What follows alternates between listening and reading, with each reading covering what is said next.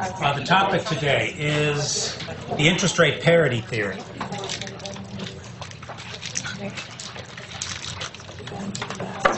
Okay, this is what we finished up with last time in class. And our point and purpose in this lecture and in the next lecture is to talk about how exchange rates are determined in a floating exchange rate system. We talked a little bit about how we can think about two different major classes of participants in the foreign exchange market: traders, that is, exporters and importers of goods and services, and investors, banks, financial institutions, investment companies, pension plans, insurance companies, and so forth and so on, who are trading assets on a day-to-day basis.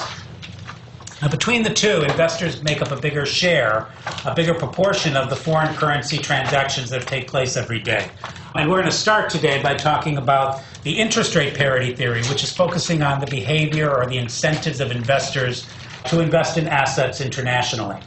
Now, we talked last time at the end about three different considerations that investors may well have in determining where they're going to invest other people's money, essentially. One is the rate of return, the rate of change or the increase or change in the value of the asset over a period of time. Second is the safety or riskiness of the assets in which they're investing, the likelihood or probability that they will or will not get the money back, or that their expectations will be fulfilled or not. And the liquidity or the ability to convert their assets into a spendable form and to get access to the assets that they're holding or that somebody else is holding for them. So those are three considerations, but we're going to focus our attention today on the first of these. And we're going to build up a very simple model that will help us understand how investors what they will need to consider if they're going to make an international investment versus making a purely domestic investment in a particular item. Okay, so let's get started with that. And the way we're going to do it is we're going to imagine a particular investor that has some principal amount that they're able and willing to invest in the security or asset markets. We're going to give them $1,000. We're going to call that P. The P stands for principal. So this is the principal that they're going to invest for a period of time, and we're going to imagine, just for simplicity, that that period of time is 1 year. So we don't have to mess around with, we can do annual rates of return calculations. We don't have to mess around with time period considerations. Now, we're going to imagine that they can take that $1,000, and we're going to envision that there are two possible investments that the investor can make. Number one, they can put it into a U.S. certificate of deposit. A CD is an instrument or a way in which banks will acquire deposits from depositors.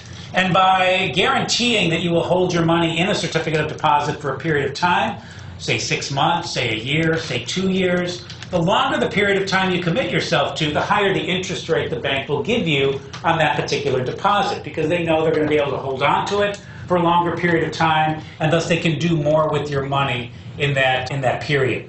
So, certificate of deposit, let's imagine that the CD is a 1-year CD that they might invest in. Again, keeping the numbers nice and simple. And let's imagine that the interest rate on that particular CD is given by the variable I sub dollar. So I for interest rate, dollar for a US dollar deposit in a US bank.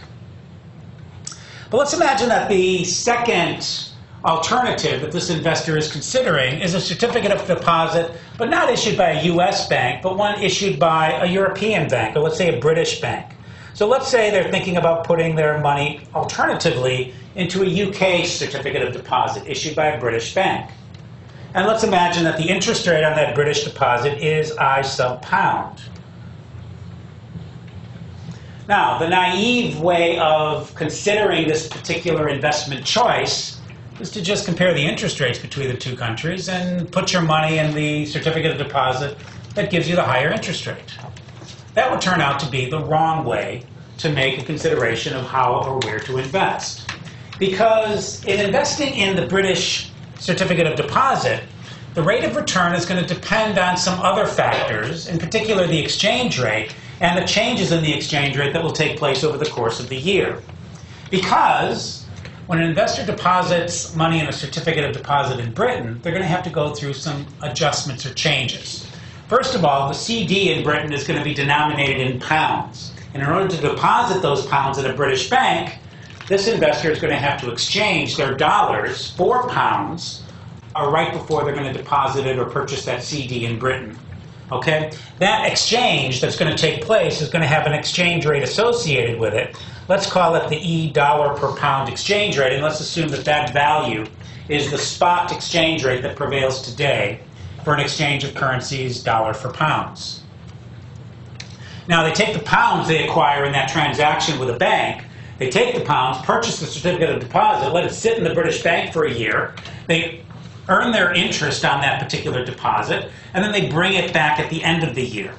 But in order to calculate how much your dollars, and we're starting with a dollar investment here, in order to know how much your dollars have changed in value, you're going to have to convert that back to dollars at the end of the year. And that means you're going to need to use the exchange rate that prevails 1 year from now to make that transaction. Now, what is the exchange rate between dollars and pounds 1 year from now? I don't know. Nobody knows. So, but if you're going to make an investment like this, you're going to have to make some guesses. You're going to have to form some expectations about what you think the value of the exchange rate will be, because we were going to see that that's going to matter very much in affecting your rate of return on that particular investment. So I'm going to plug in a value here, and I'm going to call it E superscript little e, and the E up above now stands for expected exchange rate. The exchange rate in question is the dollar per pound exchange rate, and I'm envisioning that this is the 1 year expected exchange rate that the investor is going to have to come up with a guess for in order to calculate the expected rate of return on this 1 year British certificate of deposit. Now, let's step back and think about the rate of return on the US dollar deposit. And here things are pretty straightforward, really quite simple. Because if you take $1,000 and put it into a CD for 1 year, and let's say, like I had done before, let's say the interest rate is something simple like, I don't know, 1%, then at the end of the year, your deposit is going to be worth $1,010. And if we calculate the rate of return on your investment, it's going to turn out to be exactly that 1% interest rate.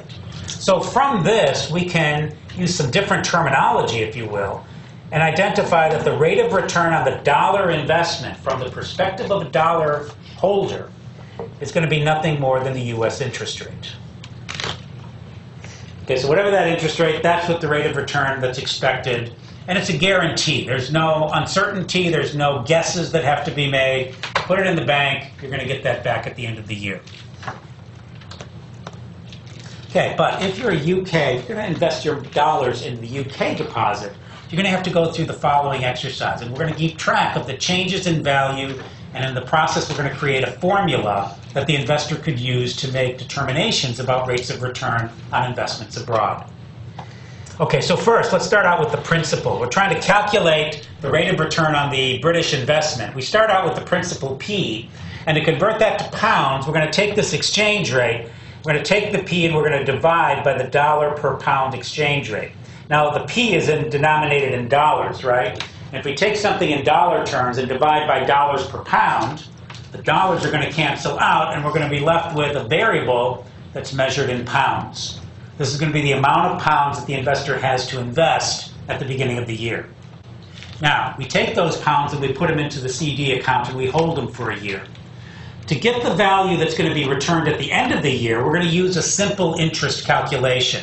And simple interest is just, we take the interest rate, we multiply it by the principal, and that's going to be the interest that's returned to us at the end of the year. The alternative, remember, is to do compounding, where, like daily, the interest accrues upon the interest, and we earn interest on the interest that was earned. And there are formulas you can write out using exponents and so forth, and you can figure out what the exponential rate of return would be under alternatives. We don't need to do all of that complication. We're just going to use the simple interest calculation. So, to do that, we're going to take this principal, P over E, and we're going to multiply it by 1 plus the British interest rate for the 1 year period.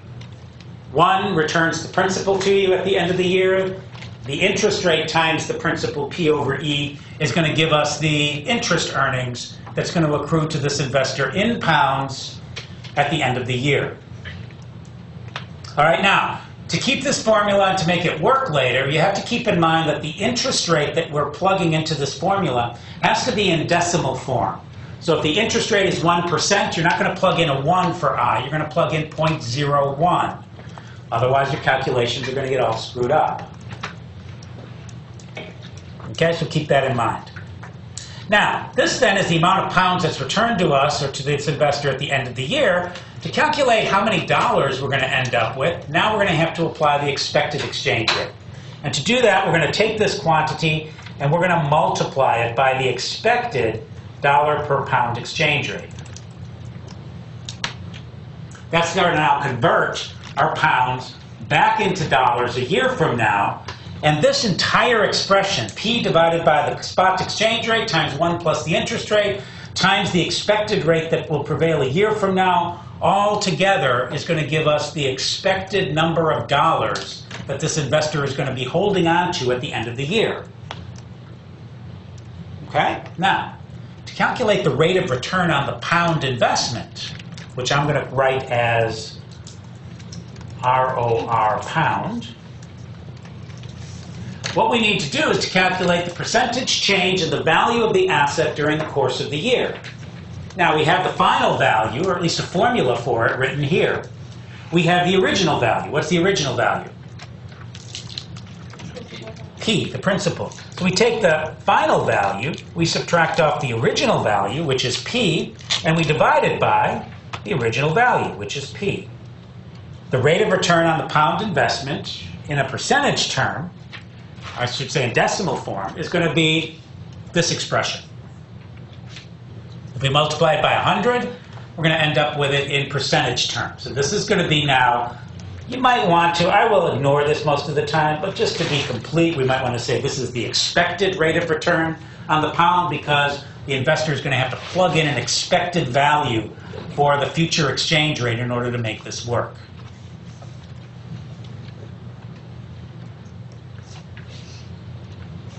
All right, so that's our formula for the rate of return. And notice that it's now a function of or dependent on the exchange rate that prevails today, as well as the expected exchange rate tomorrow, as well as the interest rate that you're going to earn on that British deposit.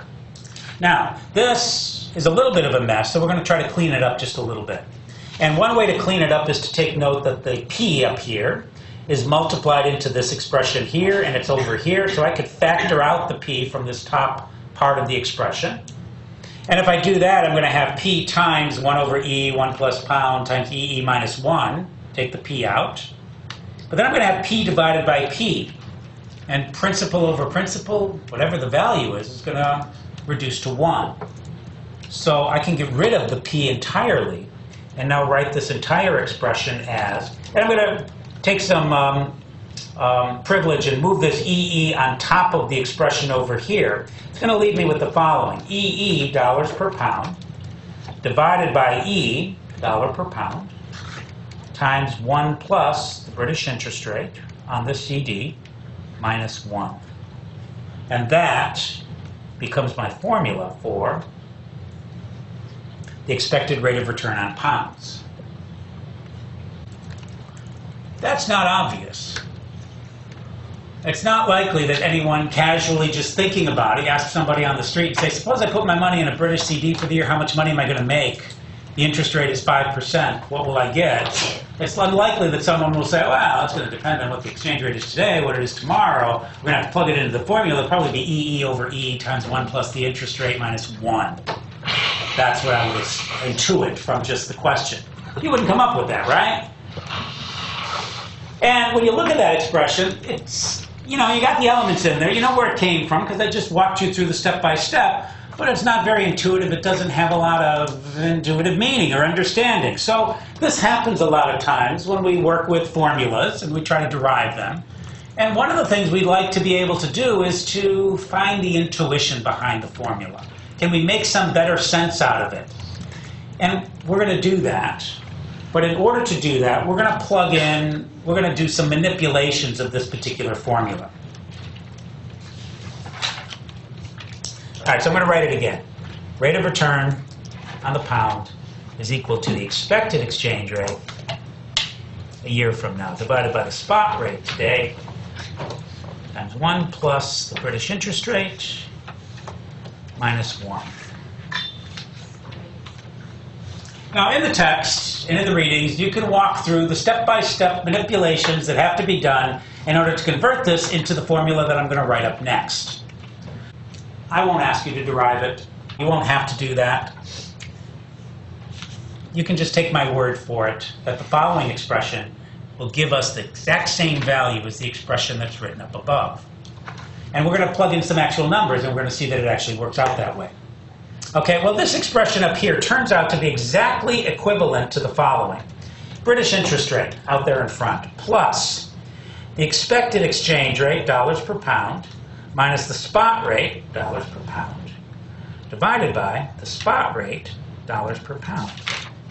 Oh, but that's not all. Plus the interest rate times the expected rate, dollars per pound, minus the spot, all divided by the spot.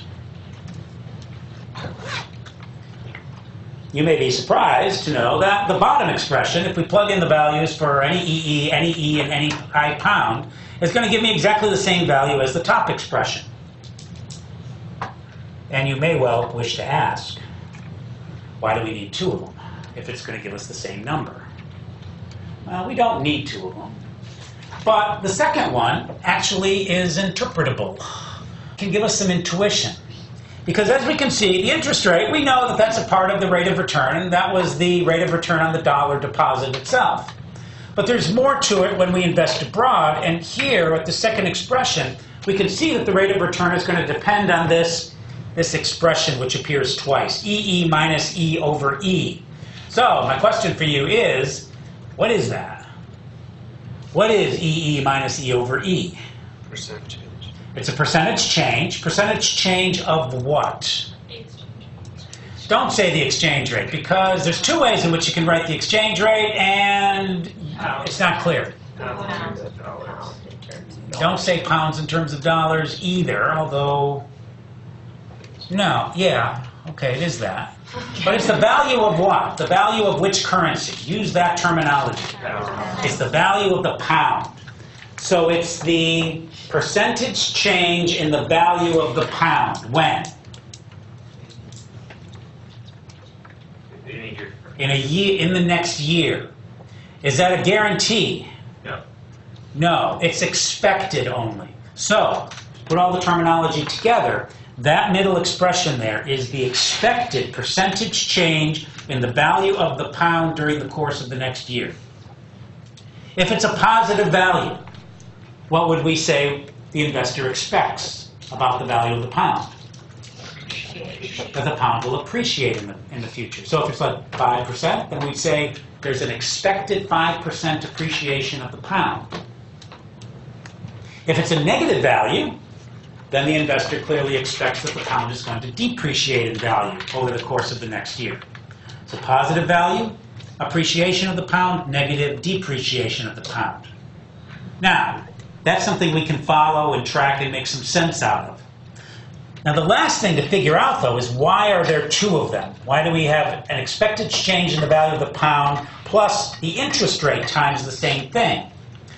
And to get an answer to that, we kind of note that, wait a minute, I can factor out this complicated expression and write it like this. I pound plus 1 plus I pound times EE minus E over E, remembering how I'm writing the expression E. E is written as the dollar per pound exchange rate. Don't forget about that. And in fact, if I'm going to use this formula with this currency or any other currencies, I'm going to have to remember that the formula was derived using the dollars in the numerator and the foreign currency in the denominator when we're investing with dollars. And if it's not given to you in exactly that form, you might need to do an adjustment and take the reciprocal. All right, well, written in this last form, which again is equivalent to this form in the middle, written in this last way, we can see that there's a principal plus interest component that we're multiplying into the EE minus E over E. And that allows us to interpret these last two expressions and make some sense out of it. Your rate of return on the British deposit is going to depend in part on the change in the value of the British currency relative to the dollar. If the British pound goes up, then that's going to add to the rate of return on your investment in Britain. If it goes down, it's going to subtract from your rate of return on your investment in Britain. So all else equal, if you're going to invest in another country, what do you want to happen to that country's currency? You want to rise up while you are holding the foreign currency, especially if you plan to bring it back to your own home currency at some point in the future. Appreciation is going to add to your rate of return. Now, that appreciation of the pound is going to have two influences. First of all, the principal, the $1,000 that the investor invests at the beginning, that principal is going to rise up in value by the increase in the value of the pound during the course of the year. So your principal of $1,000 is just automatically going to go up in value even if you got no interest on that particular deposit. Right? So let's say you just take $1,000, convert it to pounds, get whatever pounds you have, hold it for an entire year, no interest on it. It's just held in cash. You've just got pound currency in your pocket. But at the end of the year, let's say the pound goes up by 5%. Well, convert it back to dollars, guess what? You got 5% more money than you did before in dollar terms. So just holding the principal in pounds, if the pound rises up in value, is going to increase the return on that holding during the course of the year. So the first 1 times this is the increase in the value of your principal as a result of the change in the value, I should say the appreciation of the pound. If it's a depreciation, we would say it's the decrease in the value of your principal as a result of the depreciation of the pound, depending on if it's positive or negative. We change the terminology. Now the last term is I pound times the expected change in the value of the pound. And that's taking note of the fact that the interest that you're earning is accruing to you in pounds during the course of the year. But those pounds, relative to dollars, are changing their value during the year because of the change in the value of the pound relative to the dollar. So if the pound is going up in value, appreciating, then the interest earnings you're earning are going to go up in value along with the currency. And you're taking note of how much it goes up by multiplying the interest rate times the expected percentage change in the value of the pound. All right, so the reason for writing this formula in its somewhat more complicated looking form is because we can make sense of the various elements of it and provide some intuition as to what exactly is going on. Now, which of these formulas do you need to remember? Well, if you remembered any of them at all, remember the second one, because it's going to give you the final answer and it's going to allow you to offer interpretations of what is the source of your rate of return on a foreign investment with a simple interest kind of investment that you're taking place. So the second one is more important than the first one. But the first one is maybe worth remembering, if only because if you need to calculate just what is the rate of return on a foreign investment and you want to do it really quickly and easily, well, each variable only shows up once in that top formula. You can plug the values in pretty quickly and easily. You can calculate the total rate of return. If you're not asked for any interpretation, you can get to the answer very quickly by using that first formula. So you might want to remember that formula too. We're going to put this together with some actual data. And we're going to plug in the numbers and we're going to kind of see how it works out in each of these two special circumstances, each of these two equations. So let's go to, I think we worked with this last week. We'll go back, and since we're talking about this in terms of the British pound, let's take a look at the British pound. And here, the way we're going to do the calculation is, since I don't want to make any guesses about what the pound-dollar exchange rate is going to be, I don't really want to put myself in the position of a real investor. I'm going to play it safe, and we're going to step ourselves back in time 1 year. And we're going to ask ourselves, what has been the rate of return on a British investment if you were to have held it over the course of the last year? So we're going to do an ex post evaluation of the rate of return that actually presented itself during the course of the last year between the US dollar and the British pound. All right, so to do that, we need two exchange rates. The expected exchange rate is going to be today's exchange rate. So write this down. The British pound exchange rate is, which way do you want to write it? Do you like the 0.76 or the 1.3? You're probably going to like the 1.3 because that's in the form in which the formula is in. It's in dollars per pound. So if I write it as 1.3, it's $1.3 per pound. Right? Am I right? Yeah, that's right. Checking myself. So write that down. 1.30. Let's go to the third decimal. 1.302. So that's today's value of the British pound. And that's going to be the so-called expected rate because we're going back in time. Now let's go back in time 1 year. Okay, I did this calculation last time in class, I think. Go back a year, and the value of the British pound was 1.521 dollars per pound. All right, so write that down. Take note of it.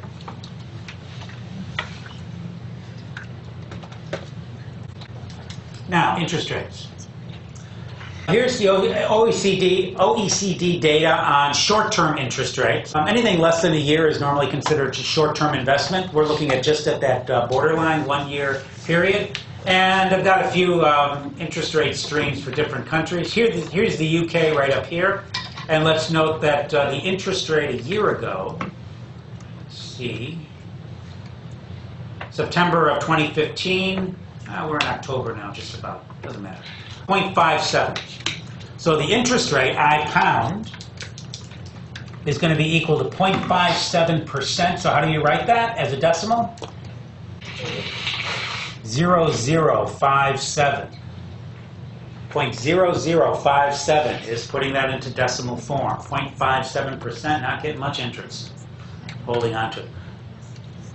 Notice the euro area here over here, though, and look at what our current interest rates are. Minus 0.3% is the August interest rate in the euro area. Interest rates are negative in a lot of short-term deposits in quite a few countries today. Very unusual. What's the negative interest rate? That means you put $100 into the bank, and a year later you come back and they give you less money back. Great deal, isn't it? Yeah. Why would you do that, right? Why would you do that?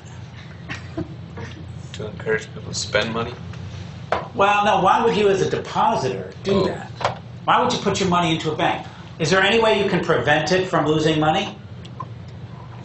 What's your alternative to putting it in the bank and earning negative interest? Hold on to it. Hold on to it in what form? Cash. Cash, currency. So you could put just pounds in your pocket or euros in your pocket and just hold on to it. Is there any danger with doing that? What's the danger? It's a really large money. Like a lot of like. So I have a garage. Be stolen? Ah, yes, it could be stolen. You might have to worry about somebody taking it because you're holding it and you don't have a safe place for it, or you might have to hide it somewhere so nobody knows you've got. And if it's a large amount of money, then you've got more concerns about that. So it might make sense for you to deposit in the bank and lose a little bit of it so that it's safe and secure while it's being held in that bank. So that becomes the argument for why to hold something with a negative interest rate. All right, but we're not going to do that. We're going to do a simple case with Britain with a 0.57. We might also want to compare this, and we will later, with the United States. We have the U.S. in here? Yeah. Okay, so write this down. A year ago, the U.S. short-term interest rate was 0.25%. $1 is 0.0025. So if we just compare the interest rates between the two countries, it looks like, well, you get almost twice as much interest, although a pittance nonetheless, but almost twice as much interest from Britain with a 0.57 than you do from the U.S. at 0.25%.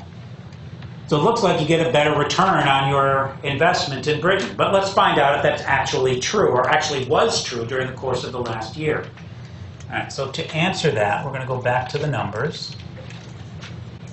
I'm going to need some help from you. I know many of you have calculators. So the rate of return on pounds can be written as, I'm going to do it with the first formula, the simple formula, if you will. The expected exchange rate is, what did we say it was? 1.30, right? 1.302. 1.302. The spot exchange rate is 1.521, plugging it into the formula. We're going to multiply that times 1 plus the British interest rate, which is 0.0057. And we're going to subtract off 1. Could somebody please do that calculation for me quickly? And tell me what it is in decimal form, first of all. Anyone? Yeah. I got negative 0.139. 139? Okay, that sounds about right. I think I did this before. So it's minus 0.139, or we could write that as a negative 13.9%. Negative 13.9%. So you would have lost 13%, almost 14% of your money had you invested in the British pound over the course of the last year. All right, let's figure out exactly why. To do that, we're going to work out the second formula. The rate of return on pounds is equal to, first, the British interest rate, 0.0057. Second, it's equal to 1.302 minus 1.521 divided by 1.521. And then plus 0.0057, also times 1.302 minus 1.521 divided by 1.521.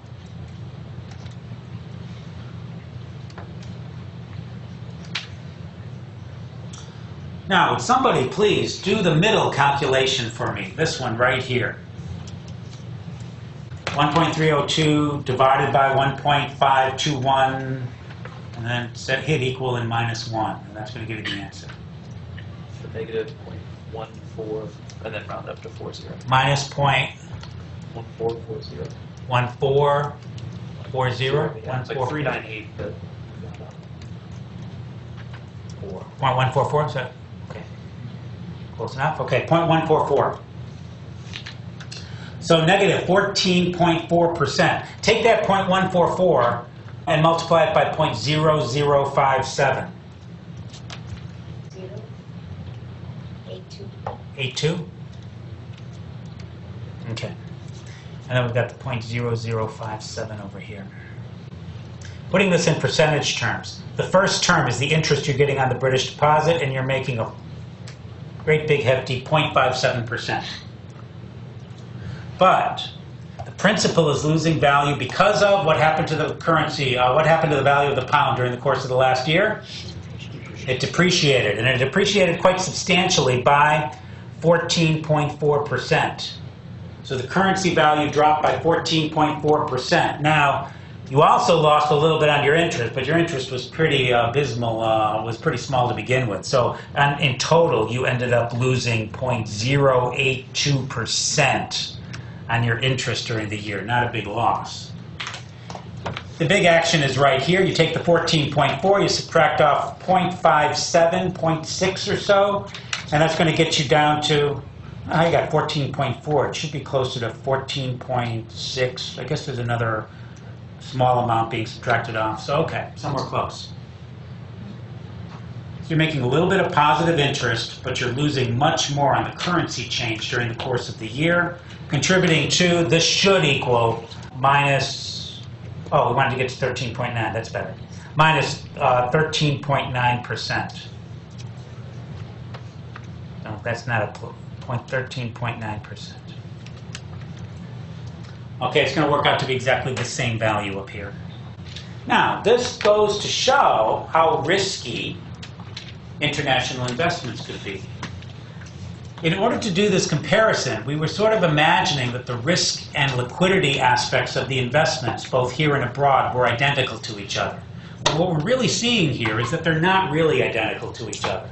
Making a foreign investment in another currency is quite a bit riskier in a floating exchange rate system for sure, because the currency can change against you in the currency that you're holding. And here's a perfect illustration of the fact that you may have thought you had a nice, good, safe investment in Britain, but a lot of the depreciation of the British pound that took place actually took place after the Brexit vote that took place in June.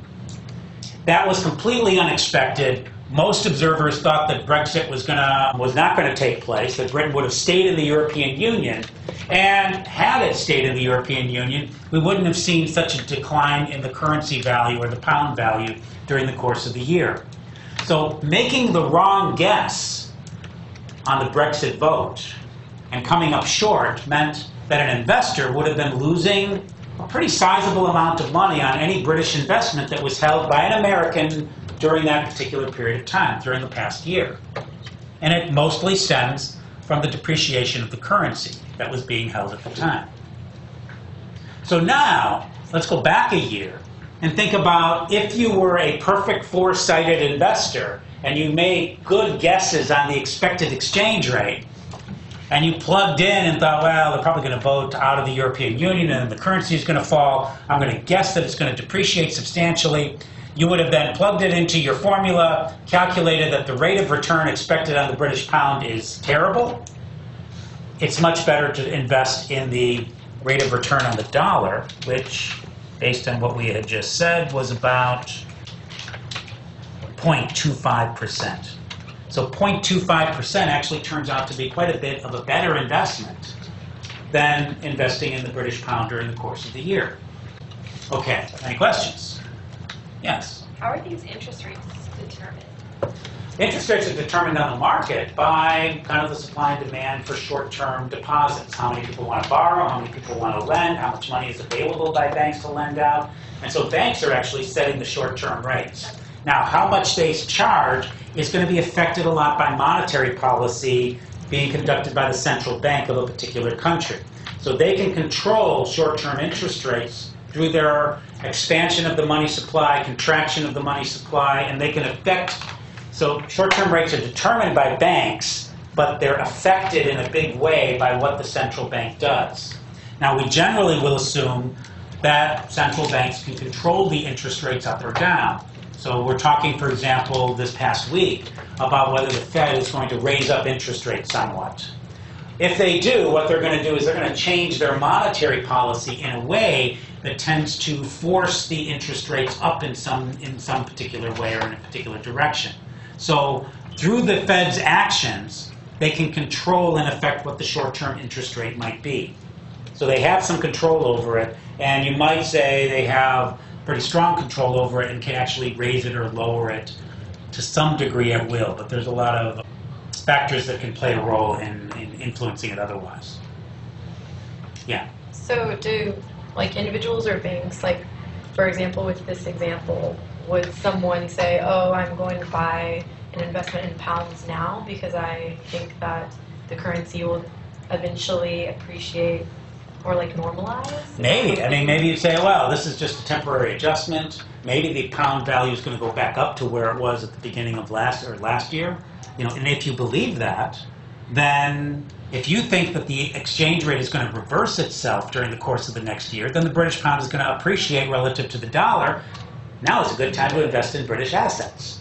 Because even with the small interest rate, you're going to get a much bigger boost because of the return by investing in a currency which is rising in value during the course of the next year. Now, this should start to help you realize why investment banks and big organizations, financial institutions, they really would like to know what the exchange rate is going to be 2 months, 3 months, 6 months, a year out. They'd like to hire people who can run large macro models that can help predict what the exchange rate will be, because it's going to greatly influence investments and their portfolio values over the course of a year as exchange rates move up and down. You can also see that to pick a wise investment abroad, you're going to want to try to pick a currency whose value you think is likely to rise up in value during the year, because that's going to contribute more to the rate of return on your particular investment. So appreciating currencies are what you're looking for in international investments. But if you guess wrong and you pick a currency that happens to depreciate, maybe substantially more than you expected, then you can end up coming out as a loser. You could end up losing money like you would have in an investment in Britain in the last year. Now, sometimes countries are facing bad economic conditions and their currency is depreciating by a certain rate or at a certain speed because of kind of fundamental macroeconomic conditions within the country. But sometimes those same countries have very great borrowing needs. They need to finance their budget deficits, for example, and they need to draw in foreign investors in order to help finance budget deficits or spending priorities that they happen to have. Now, one way in which countries can overcome a depreciating currency is with a much higher interest rate. So you will see some countries in some periods where, even today, there are countries that have interest rates that are up in the teens. Russia is a good example of a country that has interest rates that are above 10, 15%.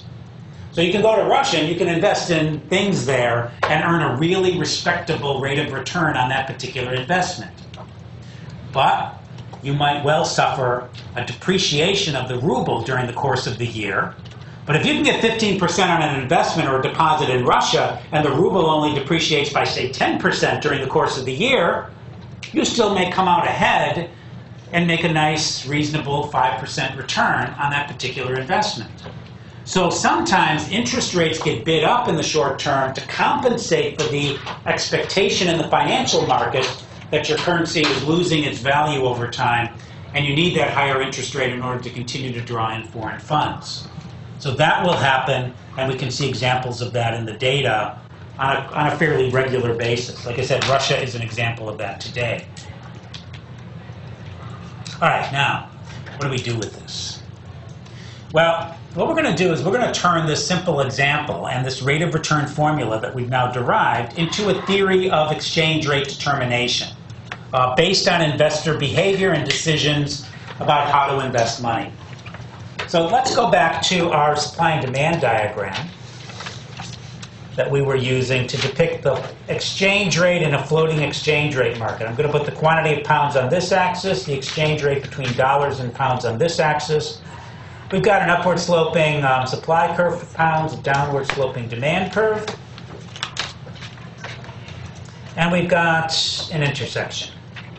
Let's call that E1, dollar per pound, and let's imagine that E1 and Q1 is the equilibrium exchange rate and quantity of currency traded in the foreign exchange market between dollars and pounds. Now, in the example we just did, looking back, we noted that the rate of return on pounds was very much less than the rate of return on dollars during the course of the past year. But what we're going to imagine, and I'm going to try to convince you of, is that what we really expect to see happen, because of investors' ability to move funds back and forth, and because the movement of those funds is going to affect the equilibrium exchange rate, we really expect that the rates of return on comparable assets in different locations will tend to become equalized. And that is what we call the interest rate parity condition. Interest rate parity, or IRP, is going to be the condition where the rate of return on dollars is exactly equal to the rate of return on pounds. And in a floating exchange rate system, that allows for the fact that perhaps one of the currencies is expected to appreciate or depreciate during the course of the year. Now, when I jump to this aggregate story now, we're talking about the entire market for pounds and dollars being traded by many different investors now, not just one person or one institution looking at a CD in the US and a CD in Britain. Now we're going to be thinking about multiple investors, millions of investors maybe, that are making decisions about moving their assets from the US to Britain and vice versa during the course of a day. And each of those days you've got people coming to the banks and saying, I want to trade my dollars for pounds, some, and the others are saying, I want to trade my pounds for dollars. Banks, as we said, are adjusting the exchange rate in response to the supply and demand so as to equalize supply and demand and thereby maximize the fees that they're going to be able to collect on those trades. All of that is likely to lead to an equilibrium exchange rate in the floating market and also to interest rate parity. So what I'm going to do now is just start with the condition of interest rate parity. And I should also point out, when I write it like this, it's like saying we're assuming that the interest rate in the US is equal to, plugging it in, EE over E times 1 plus the British interest rate minus 1, that condition is satisfied. But wait a minute, what does it mean for that condition to be satisfied, really? Because now, if I'm thinking about this in the aggregate with lots of different investors, there's lots of different assets that could be purchased. And each of those assets have a different term structure, a different contract associated with them, a different interest rate. There isn't just one deposit that you can invest in a country. There's many different types of assets you can buy with different interest rates associated with them, right? If you buy mortgages, you're going to get one interest rate. You invest in car loans, you're going to get a different interest rate. You put your money into a bank, you're going to get another interest rate. There's a whole collection of interest rates within a particular economy. And that's true of both countries. So when we say the interest rate in the US now, what we're envisioning is kind of an average interest rate across all of these different types of assets, which makes it conceptually okay. We can go forward with this. But in terms of trying to turn this theory into an actual, like we can measure it and see if it's true, we're going to have a very difficult time trying to do that. The same thing is going to be true for this expected exchange rate. Because the expected exchange rate now is not just what one investor thinks might be true in the future, but it's what the average collection of sentiments are across a wide range of investors, all of whom might have a different expectation about what they think the exchange rate will be in the future. So when we talk about the expected exchange rate in the market, we're thinking of it as a kind of average. Again, an average that would be very difficult to figure out its true value at any particular point in time. Now, the same thing, the last thing is the exchange rate, E. Well, E is something you can actually pick up a paper and you could look at it. We saw the data for today on the internet diagram that I just showed you. You can find out exactly what E is, and that's a particular data point that's measured and recorded and reported each day. But the other things are not. That's supposed to be -1 at the end. All right, so keep that in mind. The reason it's not going to matter for us conceptually is because what we're going to imagine is we're going to have this starting point, this idea that we're at interest rate parity, but we're going to assume that there's a small adjustment that takes place, a change in interest rates or a change in the sentiments of the investors that moves in a particular direction, and we're going to ask, how would that change in sentiment affect the workings of the foreign exchange market and the ultimate exchange rate value? Okay, so let's walk our way through some exercises. Number 1. Suppose there is an increase in the U.S. average interest rate in the economy, increase in I dollar. Now, yesterday, interest rate parity prevailed. Today, you wake up and the Fed announces perhaps that they're going to raise interest rates. U.S. interest rates are going to go up, they're going to change monetary policy, and we can expect interest rates will rise. Banks respond by changing their short-term rates on certain things. Interest rates go up in the U.S. economy suddenly in the morning, and investors are aware and informed about that. They know it. Okay, well, here's what's going to happen. First of all, nothing has changed in the foreign exchange market yet. The immediate effect of this increase in interest rates is going to mean that the rate of return on dollars, which is the U.S. interest rate, is now going to become greater than the rate of return on pounds. Interest rate parity prevailed at first. Now there's a disequilibrium, if you will. Two are not equal to each other. Now we might ask, how would investors in the U.S. market and in the British market react to this bit of information?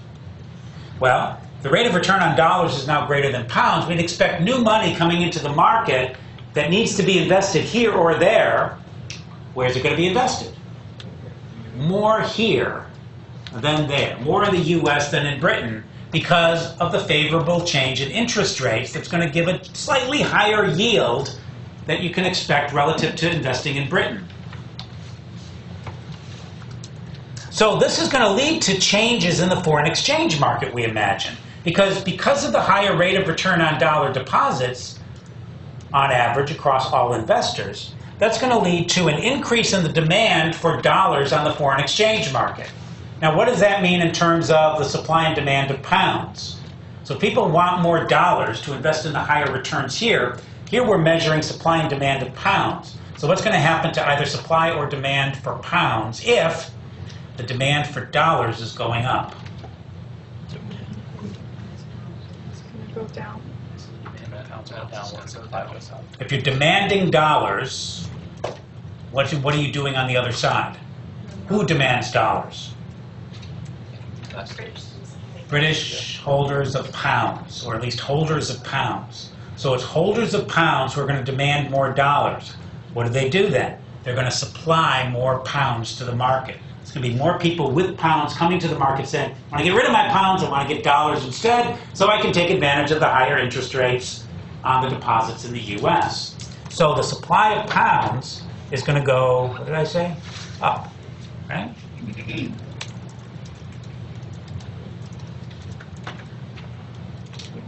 At the same time, we can think about it from the vantage point of a US dollar holder who was kind of indifferent between investing in a US deposit or a British deposit yesterday.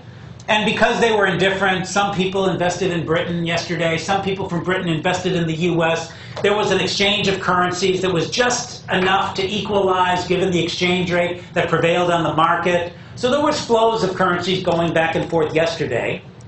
But now, with the tilt in favor of US rate of return, US dollar holders are going to want to get rid of their dollars less and would prefer to hold on more and invest in the US. So what is that going to do to the demand for pounds on the market by US dollar holders?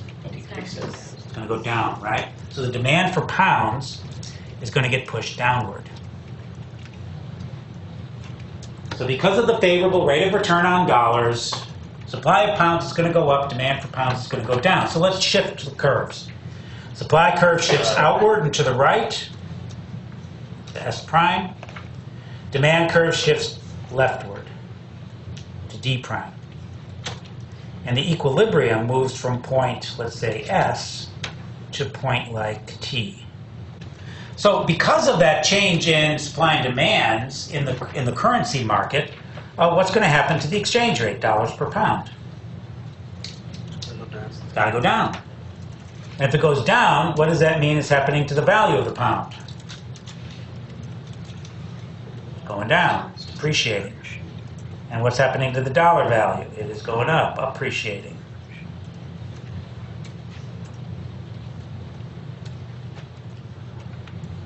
So now we've got a link in the model between a change in the interest rates that prevail in the economy in general and the effect on the currency value.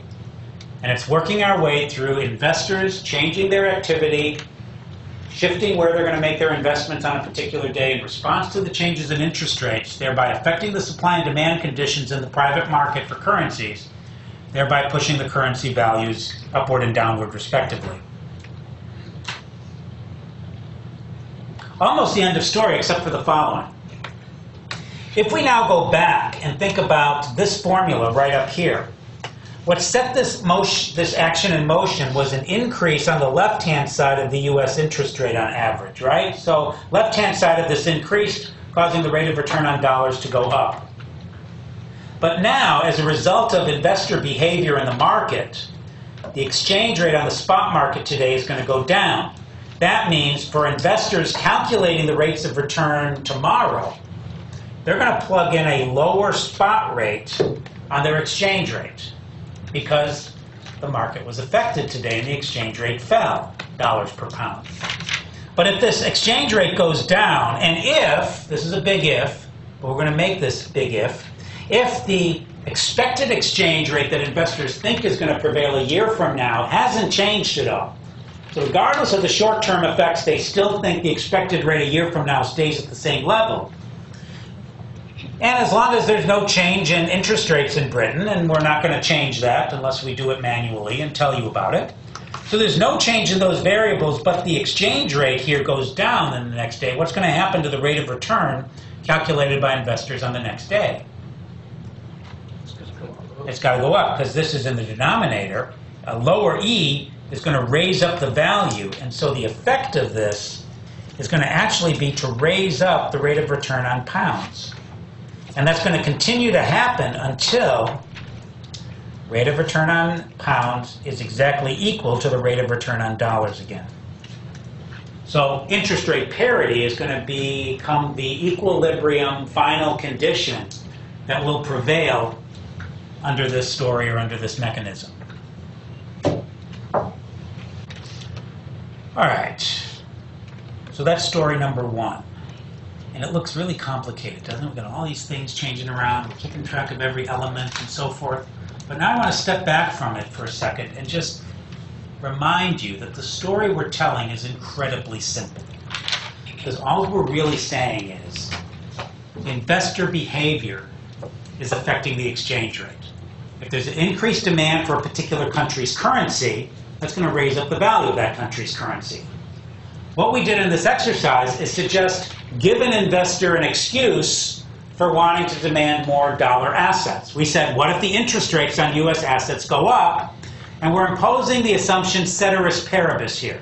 So ceteris paribus means leaving all the other variables that might affect investors' behavior constant. So it's like an experiment.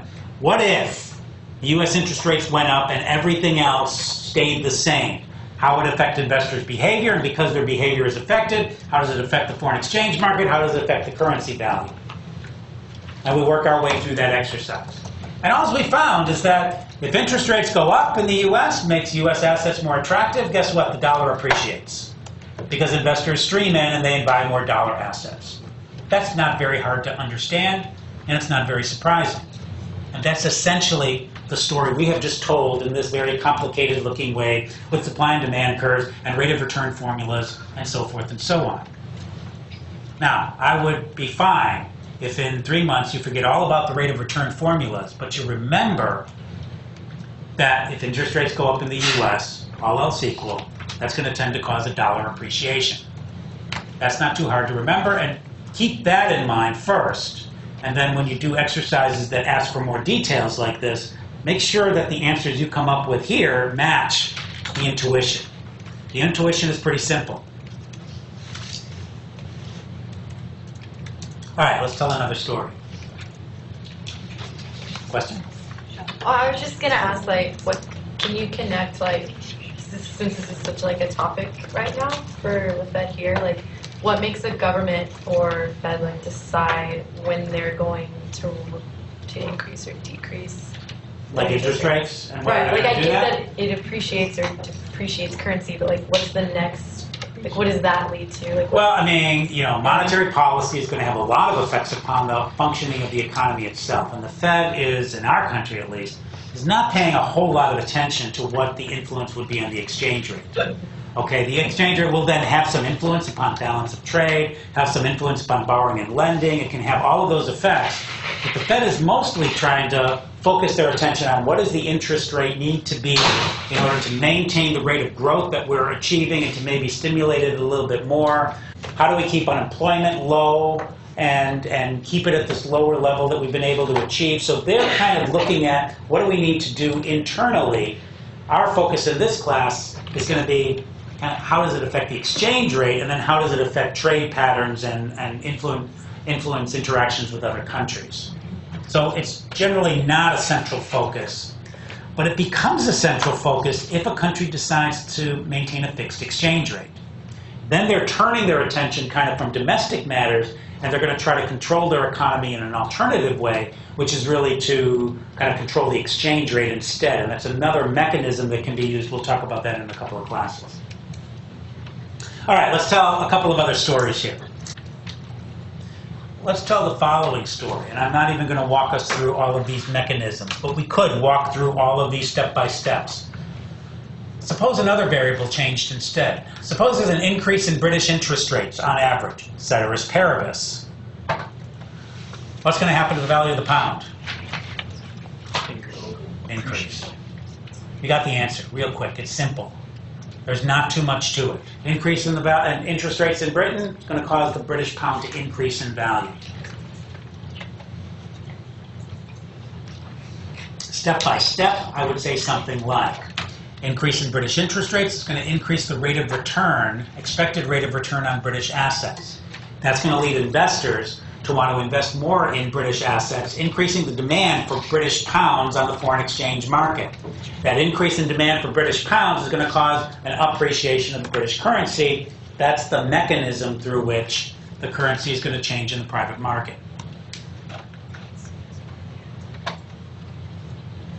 All right, but let's tell one other story that is rather interesting. So again, I'll go back to a supply and demand diagram.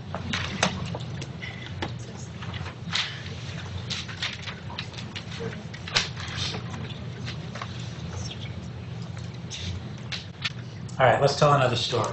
This story starts with the following. Suppose there is an increase in the expected dollar per pound exchange rate.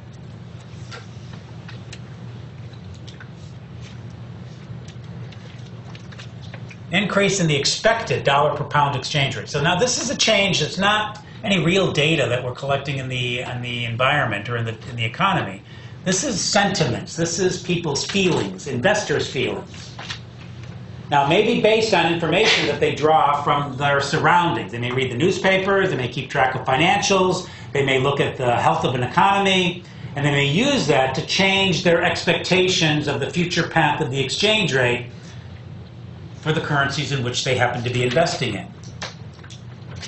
But when we change this exchange rate, this expected rate, I want to have some sense of what it means, how we can interpret it, and what kind of words we might use to describe it. I'm going to draw a number line, if you will, over here. A line. And on this line, I'm going to plot EE minus E over E, also written as dollars per pound. I'm going to put a 0 here. So up here is going to be positive values, and down here is going to be negative values.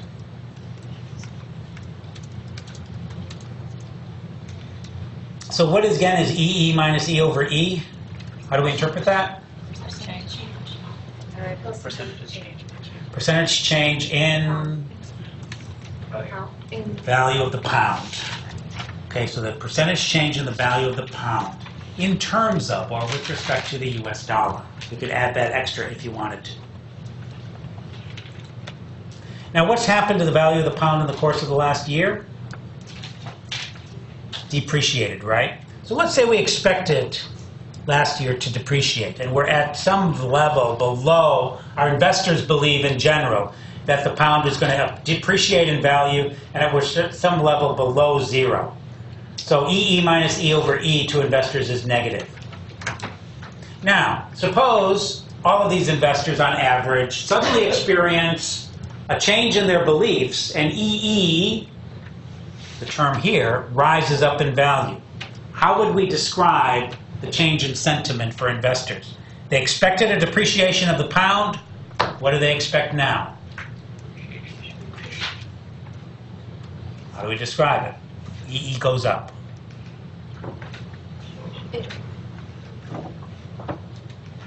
Appreciation.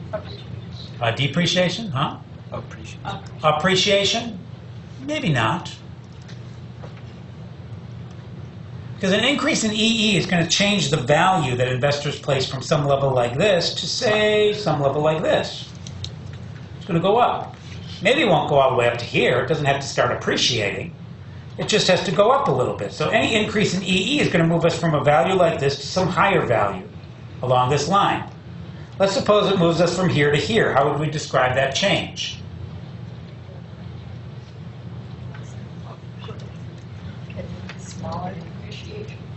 Smaller depreciation. So investors expect a smaller depreciation than they did before. Expected the pound would depreciate. Now they think it's going to depreciate a little bit less than before. All right? So that could be what EE means. Investors believe that depreciation will be less. But suppose they originally believed that the pound was going to appreciate in value and that you start at a point like this. Now there's an increase in EE. Which direction do we move on the line? Upward. Up. And what would an upward increase from here, how would we describe it? Increase in larger appreciation. Larger appreciation. Investors expect a larger appreciation of the pound to occur. So EE rising could mean either of those, and we could describe it in two different ways, depending on what the starting value is for the average investor in the economy. So that means I could throw you a question that says, suppose investors believe the pound will depreciate less than before. How would you analyze that? You've got to go back to the formula and think, oh, well, that means there's an increase in EE. EE is used in the formula in this particular way. Now I can work through and calculate what the effect of that is going to be. Now, there's an increase in EE. That's how we interpret it. But an increase in EE is going to have an effect upon the rate of return on pounds, right? Because the formula is EE over E times 1 plus I pound minus 1. If the expected exchange rate, dollars per pound, goes up, what happens to the rate of return on pounds?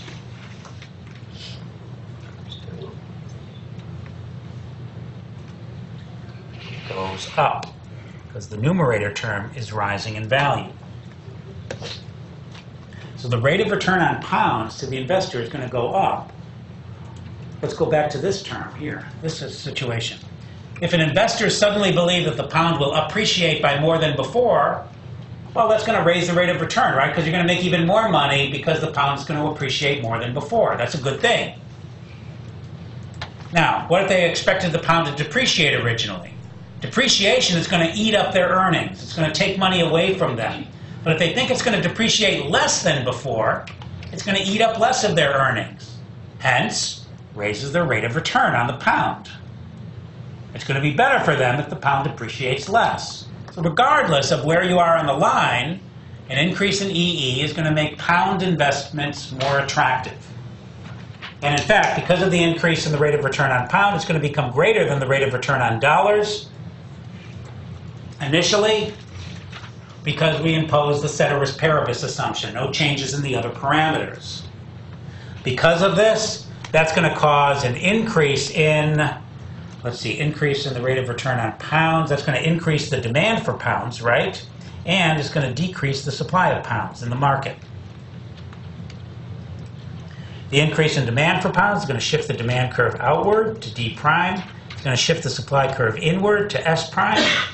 And it's going to cause an increase in the exchange rate from E1 to E2. So the effect of all of this is going to be to raise up the spot exchange rate between dollars and pounds in equilibrium.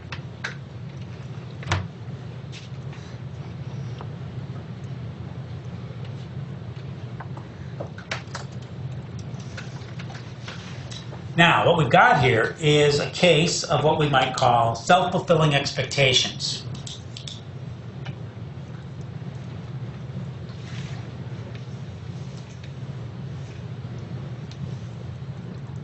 I don't know how to spell it.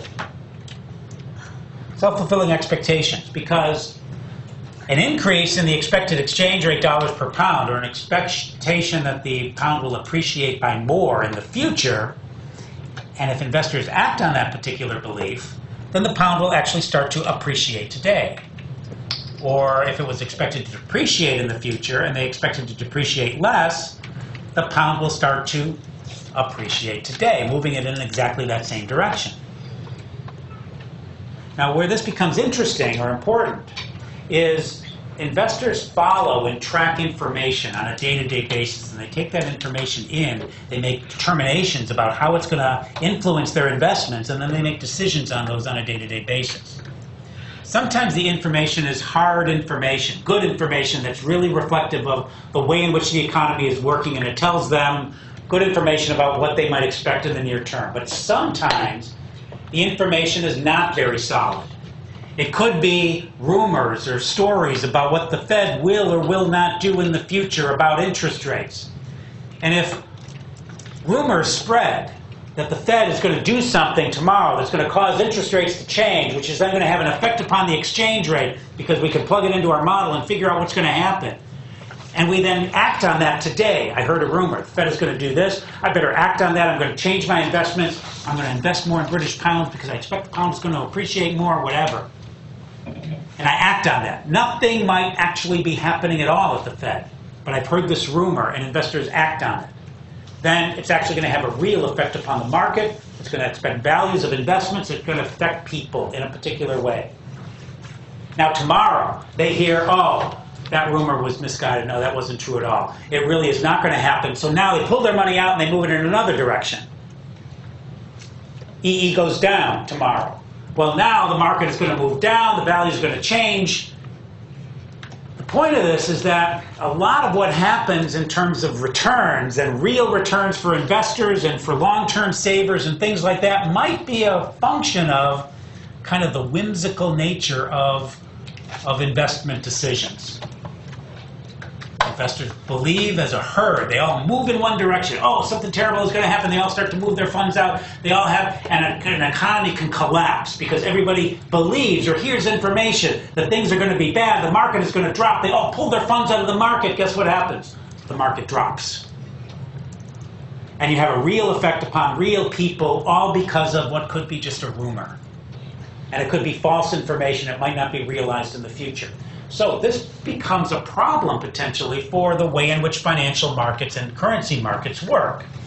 Because we might not want to have that kind of whimsical behavior influencing the exchange rate that can have a real big effect upon what's going on in an economy. And that becomes an argument for why maybe it'd be nice to have just a fixed exchange rate, so that exchange rate can't be shifted around and be adjusted because of behaviors by investors like that. All right, those are the three variables that we can change in the model. Interest rates on the US, interest rates in Britain, expected exchange rate. We can work our way using the mechanics of the model now to identify how it's going to influence the currency values in the countries involved.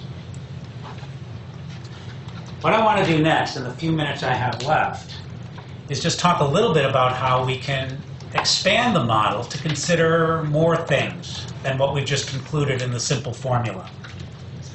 The formula is very simple because all that's incorporated is the interest rate, really, and the expected exchange rate. We can kind of get a little bit of action out of those elements.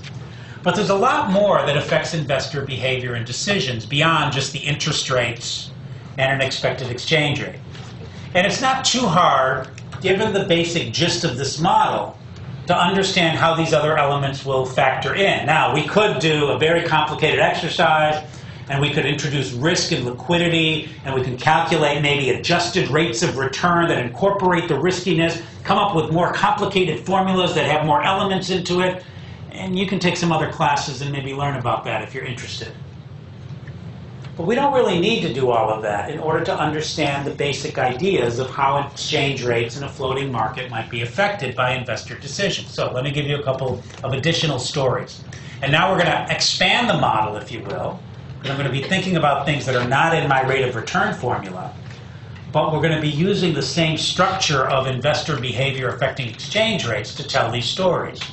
So it's kind of a more complicated version of the model told in an ad hoc way, rather than in a formal way like we've done with rates of return or interest rates. All right, the next thing that we can think about is risk of investments.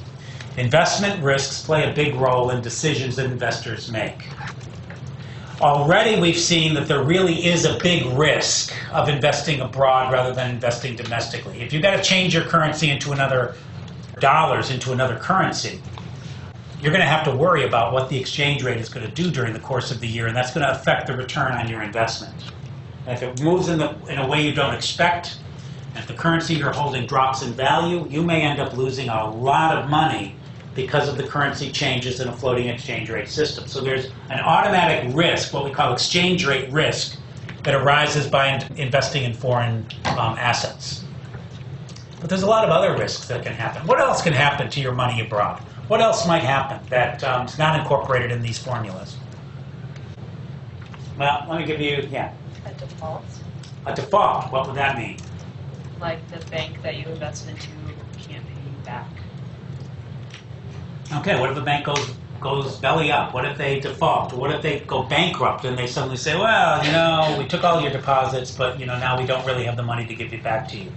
We're going to go into liquidation, we're going to be taken over by somebody, and we're going to go through a long procedure possibly in order to determine who's going to get some of the money back and who's not, or what portion of it. So you might lose because there's a default on the loan that you've made to somebody and they can't pay you back. So that's a real risk that can happen. Other risks involve some serious risk can happen because of political circumstances or situations within a country. One of the reasons why the U.S. is often viewed as a safe haven is because we've got a very solid and secure legal system. So if you invest in something in the United States and then a company goes bankrupt, for example, there's very strict procedures, and you can kind of know how it's going to get liquidated, what you can expect to happen as a result of that. There are systems in place that you know how it's going to work. There's a lot of different countries where you don't really know what's going to happen. The legal system is not solid. You can't be guaranteed that the government is going to live up to obligations that businesses made, or that they're going to come through, or that the legal system is going to work in kind of a fair and objective fashion. And that poses a risk to investing in other countries if things go wrong. Another thing that can happen in some countries is that you might have a changeover in the political system itself. You might have a new leader come in. You may have invested in government bonds and lent a bunch of money at a certain interest rate. Government changes over, there's a coup, new leaders come in and they go, well, we're not going to honor the debt of our predecessors. You know, we didn't think that was appropriate. That's why we took over the country in the first place. So now we're not going to pay back any of the deposits, any of the loans that were made to us in the past. We're clearing the slate. Things like that have happened in the past. So you can make investments in other countries and you can suddenly have it, you can lose it entirely. Expropriation can take place. You might invest in a company abroad. You can start producing steel in a country somewhere else and everything is going well. You're pulling profits back. Government might come in and say, you know what, we're nationalizing the steel industry. We're taking all of your assets. We'll pay you a little bit of something, but nothing that you might expect is a true market or real value for your investments. Governments can come in and take over your assets. What if that happens? Big risk. You could lose a big investment as a result of that. Yeah. Is that what expropriation means? Takes over, yeah, and takes over your assets and claims it for yourself. Some countries have invested abroad, like Iran, for example, and then they get under the radar of countries that want them to change their behavior internally and say, if you don't change your behavior, we're going to freeze your assets. So assets get frozen abroad, and then they can't retrieve them and they can't pull them back. That's losing the liquidity of those investments, and it makes them riskier. If you expect the risk of investment to be changing, if the investment climate is changing and becoming riskier, what should happen to the currency value in that country, do you think? Well, it should fall, right?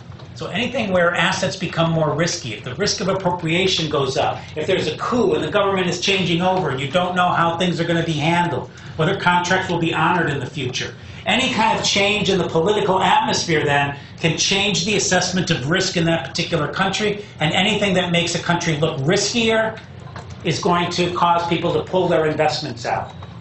Britain decides they're going to leave the European Union. What's the effect going to be? Answer? I don't know. I've got investments in Britain. Are they safe? Answer? I don't know. Maybe I'll pull my money out of Britain because I don't know what exactly is going to happen, and the risks are now suddenly higher than they were before. So risk can affect your decisions and can affect the value of the exchange rates in a similar way to changes in interest rates can change. Stock market values go up and down in different countries, right? If you see a stock market booming and market values are going up, you can invest in, ride it up, make a lot of money. So if you see stock markets rising, that might draw a bunch of funds in. And if the funds draw in to take advantage of the market rising, what's going to happen to the currency value in that country? It's going to go up in value because investors will stream in to take advantage of the higher rates of return that can be expected on stocks. Stock prices rising are not an interest rate. So it's not technically in our formula, but it works in exactly the same way in the model. So investors have a much broader set of concerns. They care about rates of return not just on interest-bearing deposits, but also on real estate and also on stocks and bonds and so forth. They care about risk. They care about liquidity.